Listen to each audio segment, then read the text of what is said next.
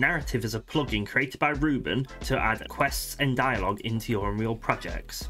For this project, I will be using the Stylized Fantasy Pack to create a world for free and the Stylized Character Kit. I've imported them to Unreal and set up a really basic scene. So I can start the game and I can look around, I can walk up to the guy and nothing happens. If I walk up to the door, it's locked. The door has some basic code on it, which if I walk up to it, it will open if it's not locked, otherwise it will close. I can either turn the variable on and off to unlock the door, or I can open or close the timeline. So if we want our guy to have dialogue so we can open it, first we need to add narrative. So go edit, plugins, search for the narrative plugin, enable it and restart. Once you have restarted, you can go to your player and open up their blueprint. Next, go add and add the narrative component to your player. Now that is added, all we need to do is find your event begin play. Feel free to create it by holding P and clicking if you don't have one. And we're going to create a widget like so. We're going to set the owning player to get player controller.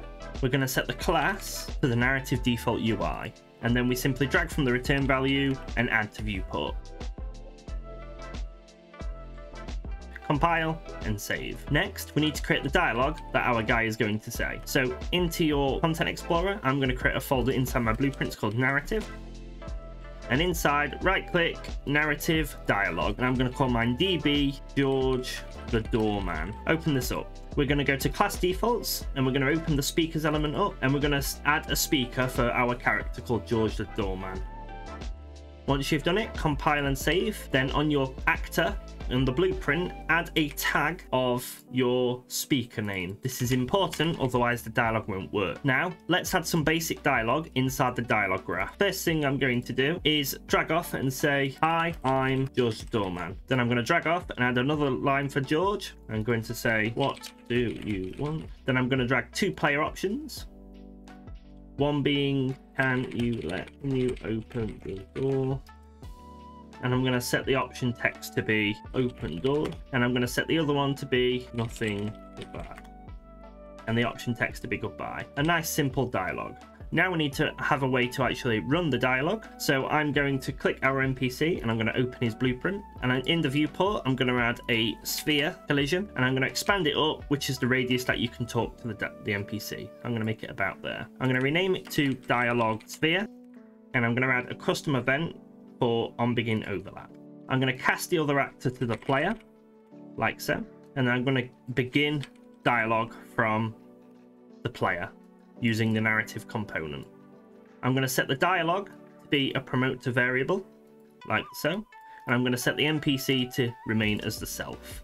I'm going to make sure it's visible in the inspector by clicking the eyeball, compile, save. Now on your NPC, if you search for dialogue, you should be able to assign the dialogue we have just created, like so. You can now test it. If you run up to him, you will see, I am the George Doorman, what do you want?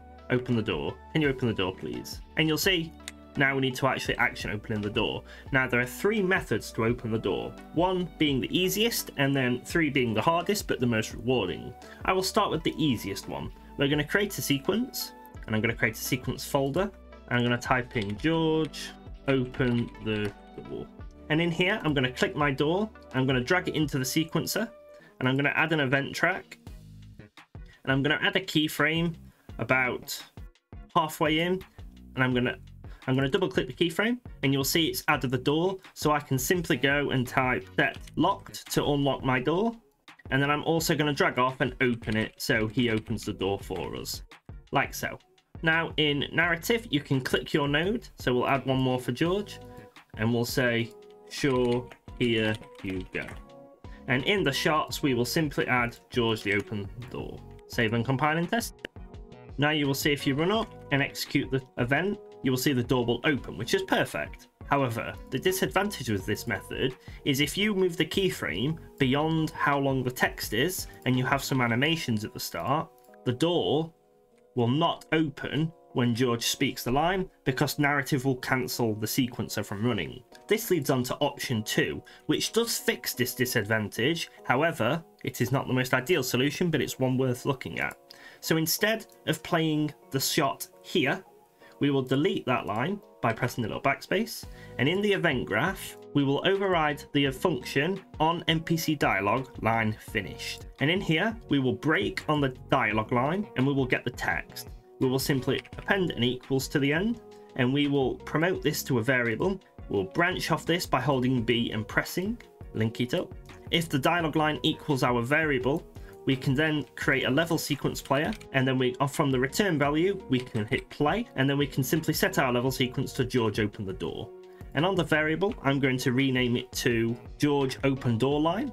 I'm going to compile, and I'm going to set the default value to the phrase that we want George to open the door with, like so. And this will play when George says the line, sure, here you go, it will play the sequence for us. You can run it and compile. Once we talk to George and he says, sure, here you go, narrative will end, and then when the sequence finishes running, the keyframe will play.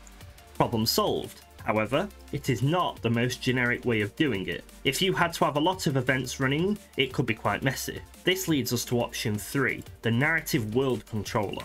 This is something that I use in my own personal games, and it does resolve nearly all problems I have with narrative. Start by going to your blueprints, and inside the narrative folder, I'm going to create a new blueprint, and I'm going to create it as an actor component. You can also use an actor and just drop it into your scene. And I'm going to call this AC Act Component for Narrative World Controller.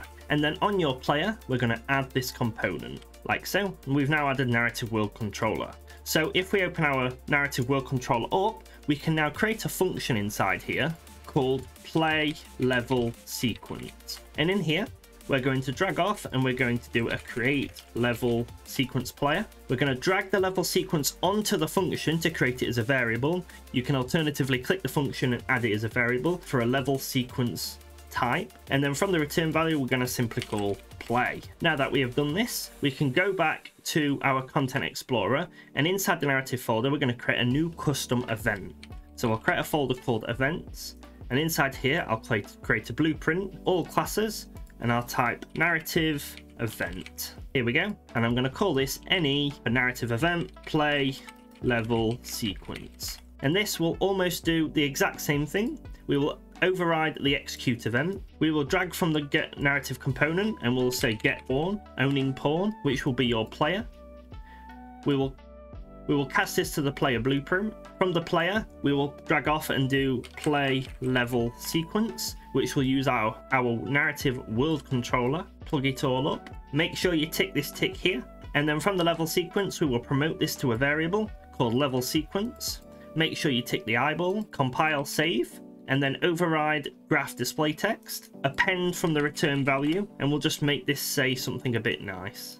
Play sequence, and I will drag my level sequence in and I will connect it to the B node, which will add a get display name. Now with this method, you can simply go back to it and delete your event. We no longer need it anymore. And on the dialogue, we can now on any single node in narrative, click on the node you want, add an event and add our custom event, play level sequence. And on the default, we will add our level sequence. We have now created a completely generic and reusable narrative controller where we can affect world objects. And now that we've waited, you see the door will open. I prefer option 3, it is what I do. The narrative world controller can have as many functions in as you want, and then all you do is create a custom event for each one you want to interact with, and you can have full control over the world. Hello ladies and gentlemen, so I'm just editing the video and I found a lack of something I'd wanted to add to the game. Now at the moment I showed you 3 ways to open this door, all using the sequencer. So you can talk to the guy, you open the door will open, but it's all using the sequencer. What happens if you don't want to sequence? How do you open the door?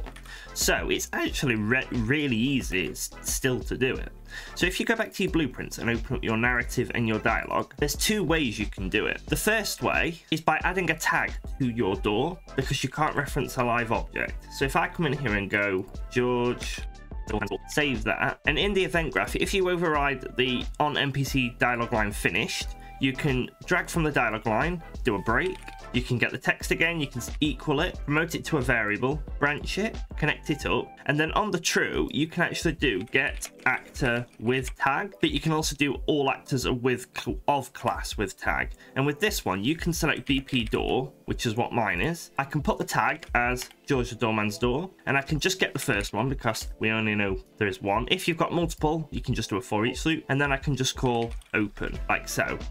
And this will work the same. Don't forget to just get your final dialogue text and set the default value of the variable, like so. I'll just remove the event here. Nothing in narrative is connected to the sequencer. So now if I come to him, and then if you test it now, nothing is connected to the sequencer, and the door will still open itself without a sequence. The alternative way is to use the narrative world controller that we built on the third option. So if you delete all of this here, and inside the world controller, we'll create a new function called open door, and inside here, we will give it a tag, and it'll be a type of name. Then from here, we can do get actor with tag. It's the exact same thing, but because we're opening a door, we can filter on the door, we can get it. And you might think, what's the benefit of doing it in this place versus the line thing? Well, this time we can make an event from it rather than having to check each individual line. So we can go into the events, we can create a new blueprint, and we can create a narrative event. I'm going to call my any open door. And inside here, just like before, in the execute graph, we're going to drag from the narrative component, and we're going to get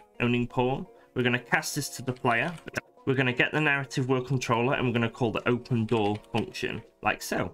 And just like with the previous one, we can promote the tag to a variable, like so. And we can call this door tag, hit the little eyeball button, jump into the get graph display text. And same again, we're going to just append off of it, give it a name, and then we'll just drag the tag into it, like so.